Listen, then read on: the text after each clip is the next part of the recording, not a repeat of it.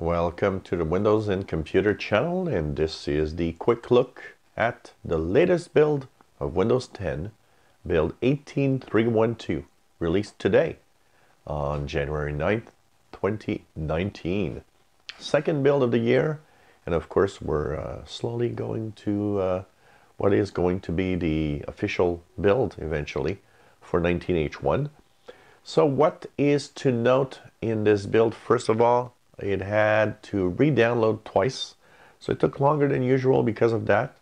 It downloaded, it started the install, and it seemed it didn't work, so it re-downloaded and reinstalled it twice, giving me an install time longer than usual, around 5 hours, which was quite long, but it did install at some point. Another glitch that I had is when I had the restart button to click to restart, it said, oh, couldn't restart. If you got some problems, well, check the documentation. And I would click the restart, didn't want. I went to start on the bottom left, and in here I clicked the power button, and in here I, of course, clicked restart and install the updates. That did work, so I had no problem with that. But from the restart button in the settings, it just wouldn't want to do anything. So that's kind of a weird thing. After it installed, well, I did have a blue screen. I got one blue screen this afternoon while using it, so I took a little more time using it to make sure it wasn't plagued. It seems to be the same blue screen, the same error message that the last build had, so it does blue screen. I did try the, of course, the Windows Sandbox mode. It works. Seems to work well, although it's very, very, very slow. So what's new in here? Not a lot of things, but one of them is something called the reserved disk space to keep Windows up to date. So I posted a video talking about this yesterday, where 7 gigabytes of space was to be set aside for a streamlined update. Now there's one big problem with this, because to have it in this build, you had to go through a quest. So, okay, I was okay with doing a quest. The problem is, just to give you an idea, here's the build information, and let's go here. So it tells you that you need to do a quest. So I clicked, okay, but I didn't know before, so of course I don't have it. But so just run through this quest. Okay, here it goes. I'm going through the quest. It's going to ask me for the feedback hub to start. And I go to the feedback hub, and in there it tells me, well, quest complete or something. It's actually very weird the way that it's done. So I don't know. Maybe it's just that. I really don't know what the hell it's trying to do. But if you haven't done that before 18312, you don't have the reserved storage space. Apparently, if we've done that, we're going to have it in the next build. But I don't know if it worked, because it's kind of weird the way that it showed up. It's kind of weird. Anyways, that storage space is to make the streamline of updates better. There's something called FLS slot limit increase. So as PCs get more powerful, musicians sometimes want to do complex projects with audio, and they have files running like multiple tracks and so on.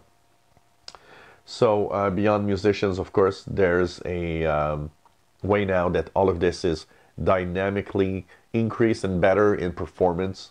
So there's a little bit of these little things here that are changed.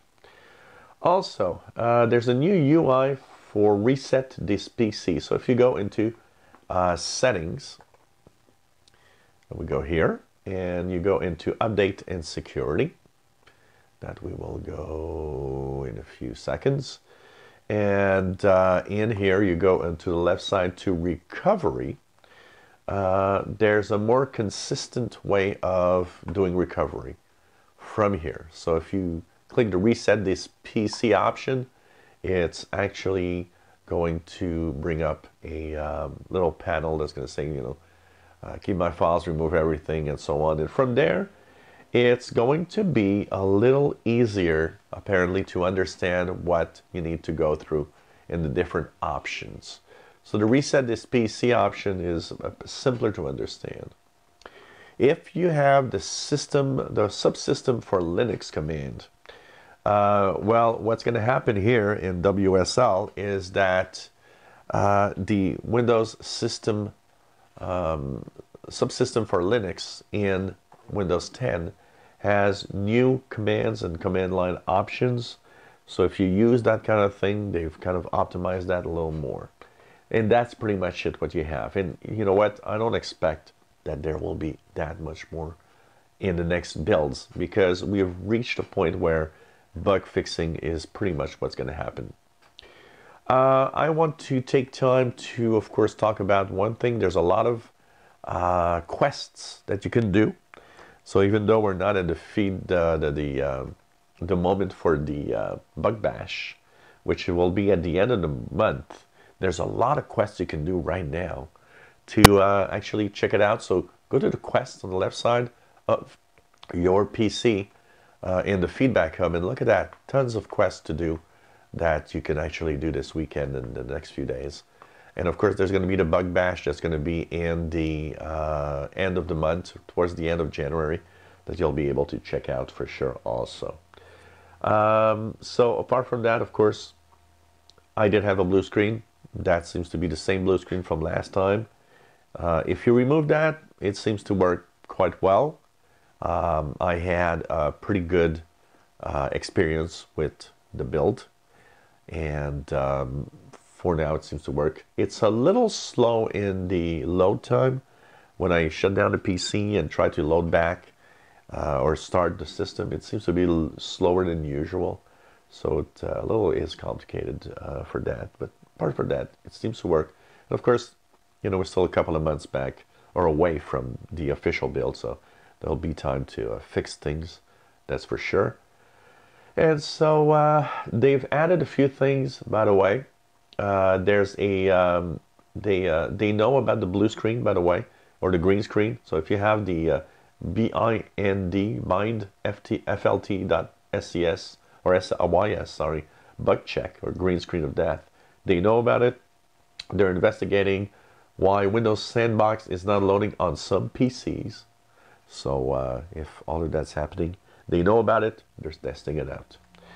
What about you? How has it gone for you? Let us know. If you enjoy our videos, please subscribe, give us a thumbs up. Thank you for watching.